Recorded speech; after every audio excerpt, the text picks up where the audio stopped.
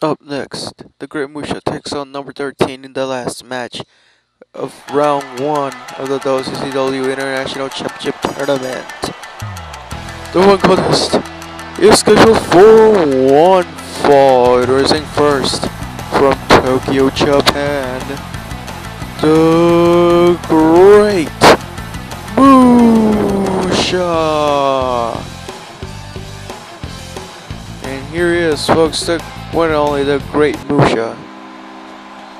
And now, introducing his opponent from Mexico City, Mexico, number 13. And here comes another WCCW original, folks. Number 13.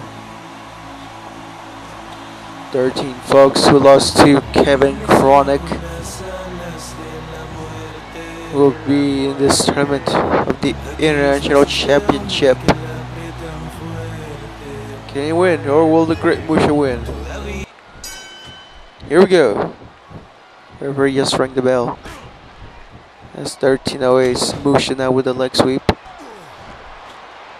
Musha now with the stomp. Don't extend, no, 13 gets out of the way. This kicked him midsection there. Oh, what a move there by the Great Musha. Wait for that rolling senton. Here comes 13 now. Oh, what a punch. Ooh, nice move there. And 13, look at this. Here comes Musha. Oh, what a kick. Musha now with the chop. Kick to midsection. Grapple. And look at this backbreaker. Run for the elbow drop. Here comes 13 with the counter. Spinning leg drop. Stomp. Another spinning leg drop.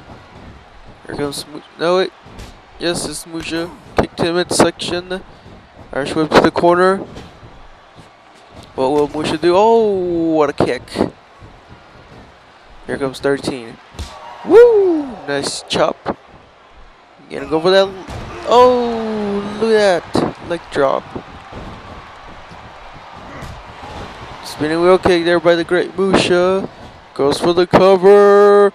1, 2, 3, and it's over. It's over. That's all she wrote. Here is your winner, the Great Musha. What a match, folks. What a match for the ages. The Great Musha has defeated number 13. Up next, folks, Liam Maverick takes on Samoru Kurosaki in the second round of the WCCW World Heavyweight Championship Tournament. We'll see you there, folks.